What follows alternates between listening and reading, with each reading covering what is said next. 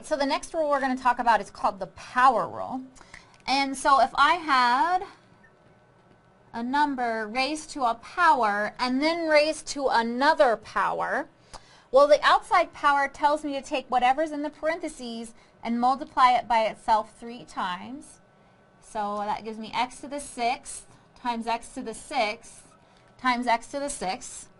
All right, so then we can use our product rule, right? We've got the same base all here, and they're being multiplied together, right? So that tells me I take all of these guys and add them together. So 6 plus 6 plus 6 is 18. So how is 18 related to the 6 and the 3? Well, 18 is the same as 6 times 3. So that's exactly what we end up doing. We end up taking our 6 and multiplying it by itself 3 times.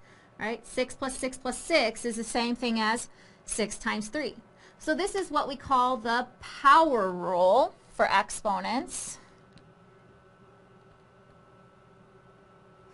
And so this just says if we have any number raised to a power raised to another power, we multiply those powers together.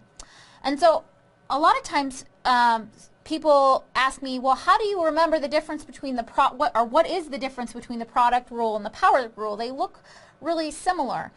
And how do I remember when to multiply the exponents and when to add the exponents? Well, what helps me remember it, for the power rule, I have a power raised to a power. So I'm only dealing with one base, right? I've only got one base number.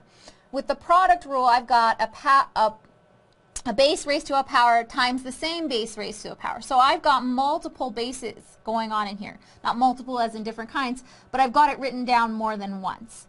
And so that's how I remember when to add and when to multiply using the product rule. What about if I had a fraction raised to a power? Well, it's a similar idea. We can use what it means to be an exponent to figure it out. So this tells me to take this fraction and whatever's inside here and multiply it by itself 3 times. So I have 2/5 times 2/5 times 2/5, which is the same thing as, right? Remember how to multiply fractions just straight across? 2 times 2 times 2 is 2 to the 3rd. And 5 times 5 times 5 is 5 to the 3rd. And you can multiply them out and figure out what they are. But I want you to look at how is this guy related to what we started with. Well, if you look carefully, we took the 2 and we end up with the 2 raised to the 3rd power, and then we also end up with the 5 raised to the 3rd power. And this is just because that's how we multiply fractions. So I'm going to multiply the numerator by itself 3 times, and I end up multiplying the same denominator by itself 3 times.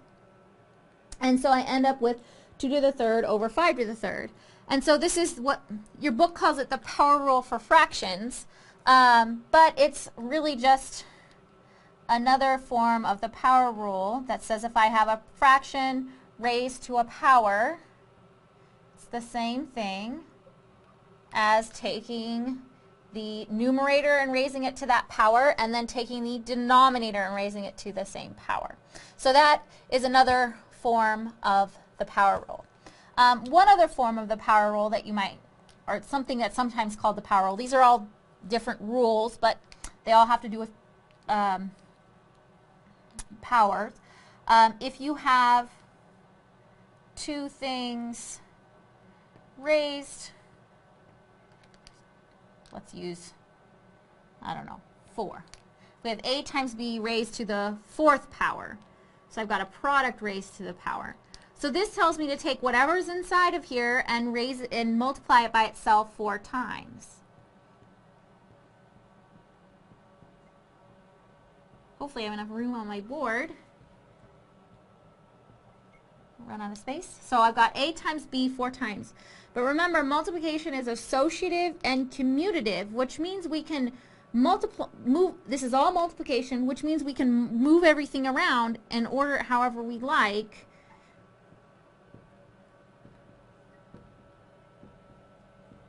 So if I move all the A's, shuffle everything around so all the A's are multiplied together first, and then all the B's, I get A to the 4th power times B to the 4th power. Well, what did we do, right? Well, we just ended up raising each piece, each product, a piece of the product to that same power. So this is another, sometimes called the power rule.